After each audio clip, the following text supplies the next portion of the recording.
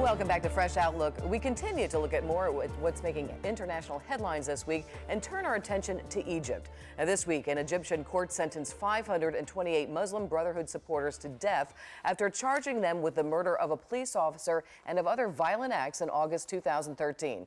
Here are some alarming numbers. 2,500 Egyptians killed, more than 17,000 injured, and more than 16,000 arrested in protests since the military ouster of President Mohamed Morsi.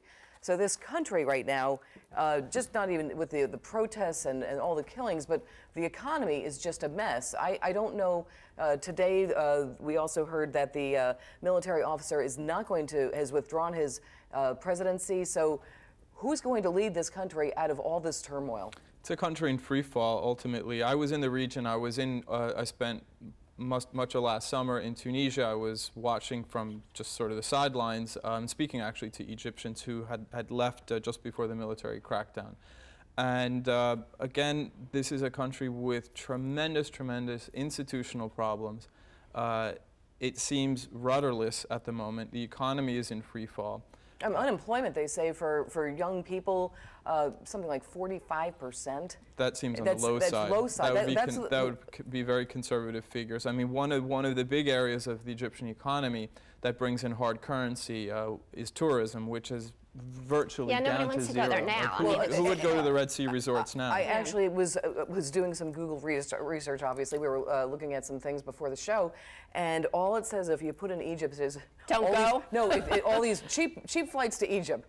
Come, tourists. $50 and get to Egypt. And nobody's going, and they've lost billions and billions of dollars, and I just don't know how they're ever going to recover economically at this point. But they are an important country. And there's so much history there. I mean, it used to be a hot spot, for tourism, and otherwise, but it's so brutal. That's the problem. They are electrocuting people. They are threatening women with rape. They were doing these terrible things in Egypt. I mean, just this kid, a 15-year-old kid, was taking a tape on his phone. And they held him for 34 days. How about charging 528 supporters of the Muslim Brotherhood with death? I mean, yeah, that's an extreme case. When I was in the region, there was very quiet support, tacit support for the military intervention. The Muslim Brotherhood is not a social political stakeholder that succeeded in any way in taking Egypt out of the crisis, which was sort of the ruins of the Arab Spring. They had 1 year to do it, and it's not that they did nothing. They actually regressed. They really brought the country back. They hurt the tourism sector. They hurt the commercial sector. Absolutely. Around 10 to 12% of the Christian minority, the Coptics, were in absolute flight. They were leaving en masse. They were not a good caretaker government, and so the military thought that they should step in. But I want to talk about the military leader. He was going to run for the presidency, and now he's withdrawn as of today. Is that a step forward or is that a step back? I don't see how it's good. I mean, it's just turmoil. I mean, it's just absolute turmoil. There's been a spiral. In the last year, it's gone from here all the way to the abyss. It's really unfortunate. I'm not as confident that it was really in a plus point. It had reached a point of quiet stabilization after the military intervention. A lot of people are protesting that he's withdrawn from the... Yeah. Egypt, it can't be a positive thing. It's not a positive thing, but if you look back over the last 50 years or so, since the Nasser period in the 50s and 60s, Egypt has typically functioned fairly well under very, very strong leadership.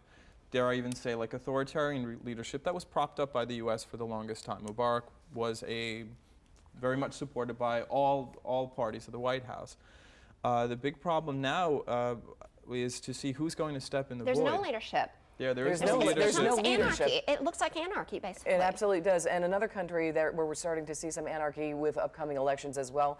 We're talking about, of course, Afghanistan. Now, President Hamid Karzai is now barred constitutionally from seeking a third term. So this will be Afghanistan's first ever democratic handover of power. But the Taliban attacked the Election Commission headquarters in Kabul in the latest in a series of high-profile attacks. If the violence resembles the 2004 and 2009 elections, what does this say about the expensive intervention into Afghanistan? Absolute failure. I mean, Dee Dee and I will probably disagree on this. This was maybe, and I would say that Iraq is even more of a fiasco. If there was a post-9/11 case where the U.S. could have said, okay, we're going to go after somewhere, Afghanistan maybe was partially convincing. But there have been so many missteps since then. And ultimately, it's not a country that succeeded in any pattern of governance under the Soviet Union, under the British. I hate to bring up the old historian's expression that this is a place where empires go to die.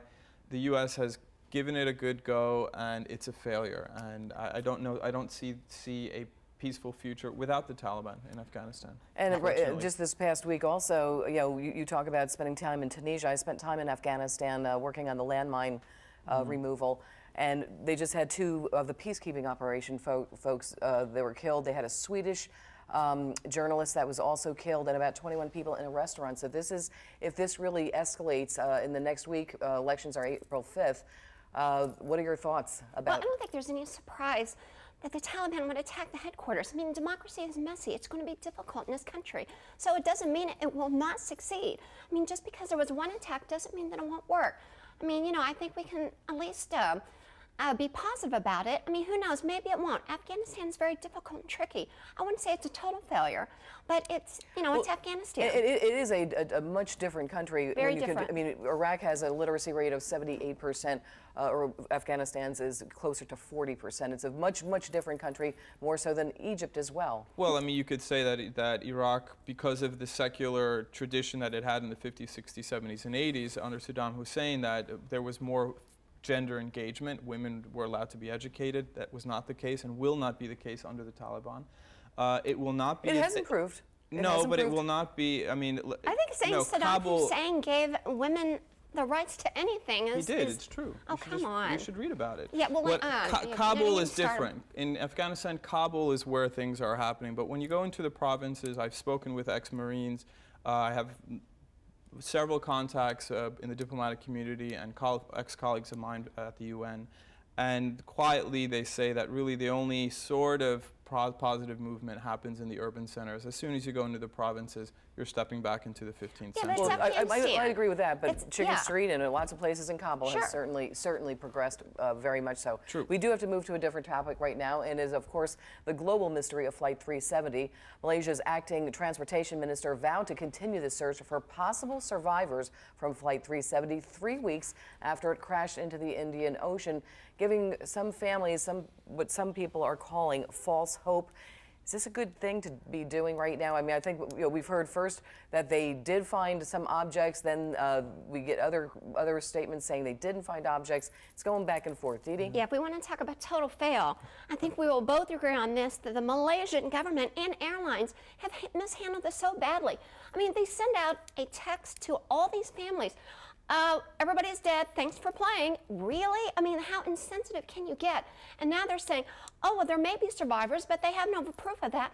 And then they find parts, and then they don't. It's a mess. It's very, very upsetting. Yeah, the lack of transparency, not only on the part of Malaysian Airlines, but this is something that the Malaysian government should have been much more transparent on, and they really should have had sort of all hands on deck to make sure what kind of communications go out to these poor victims. And they wouldn't take any help. They wouldn't take any help. It was ridiculous. I want to weigh in with Dr. Bart Rossi. He's down in Florida. Thanks for joining us on the show today.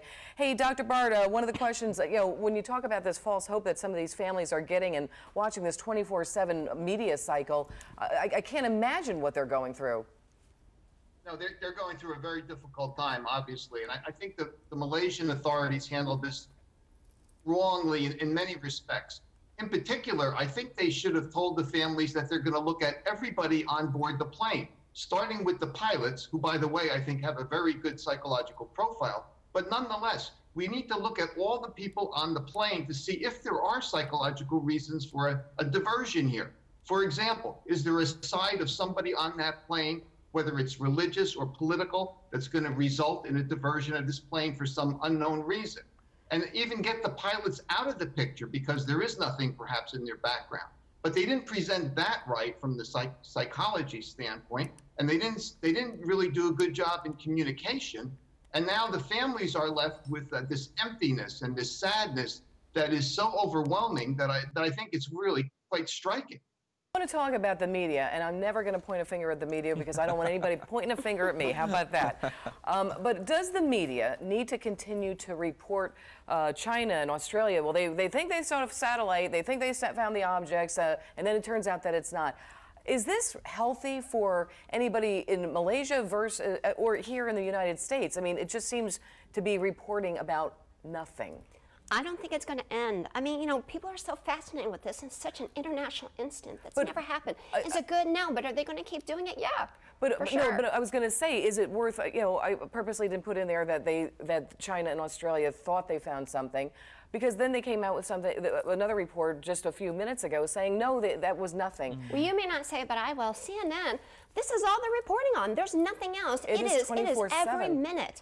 The CNN reports on this, and you know, and it's over and over and over again. They keep rehashing it. Yeah, it's coming to the point of almost media desensitization. It's a constant bombardment, and what's really regretful about all of this is we have to think about the families of survivors and the victims. Absolutely, you got a lot of families here from Malaysia and the States, and but not reporting any facts and going 24/7. It's all which of course that can happen in a news cycle.